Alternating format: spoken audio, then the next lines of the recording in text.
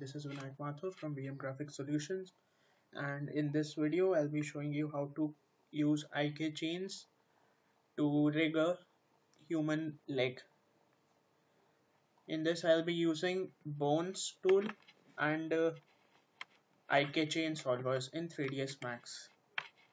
So let's start 3ds Max. Till the time 3ds Max loads, I'd like to bring your attention to my YouTube channel, that is youtube.com/c/Vinayak Mathur.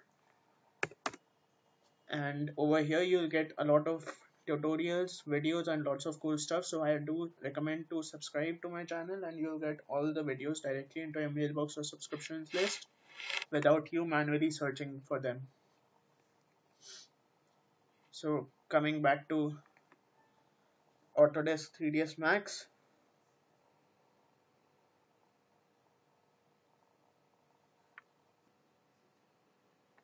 so this is the screen which you'll get in Autodesk 3ds Max 2014 when you start. I'll close this for now and come on to the front viewport by pressing Alt plus W or Option on Mac.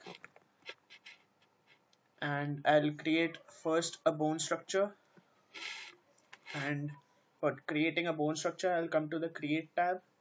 And on the last, I'll select Systems and click on Bones. I'll now create the leg structure. So I'll start from here. Thigh bone, your foot, and your toe. And now you right click and end. If you do not right click, this will create a continuous structure. And after you're done by your bones, press W and go to the move tool.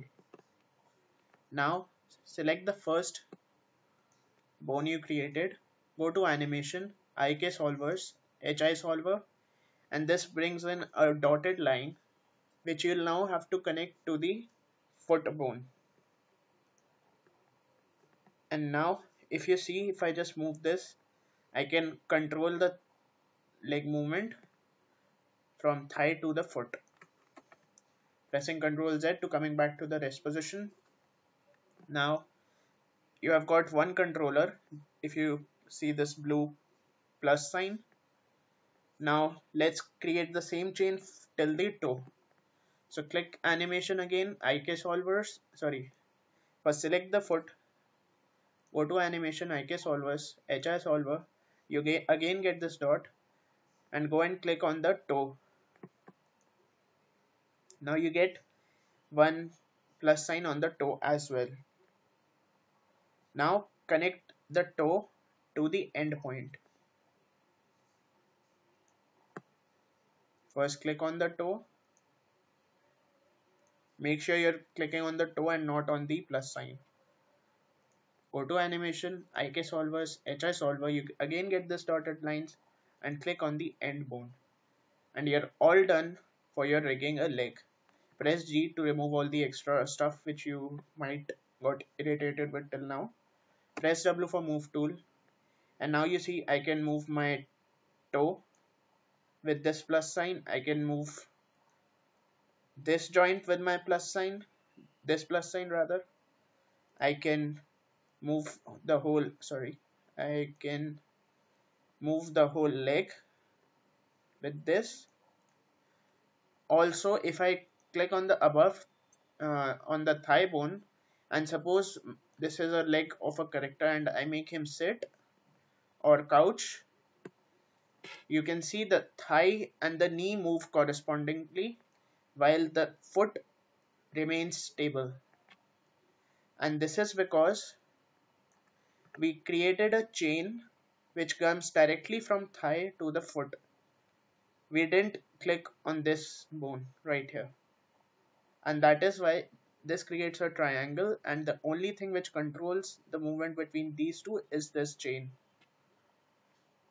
So other than these two, everything will be connected to each other. So what all I have connected is the thigh bone over here connected to the foot, then the foot connected to the toe, and the toe connected to the end point.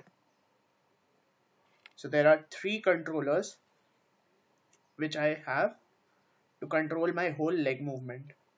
You can use this IK solvers, which is also known as inverse kinematics solver, and rig a whole human character, uh, say the movement of a crane, multiple things. So that's it for this tutorial. I hope you liked it and this was helpful for you. If you like this video, click the like button. If you disliked it, hit the dislike button, and do subscribe to my channel for more tutorials. And till then, bye bye.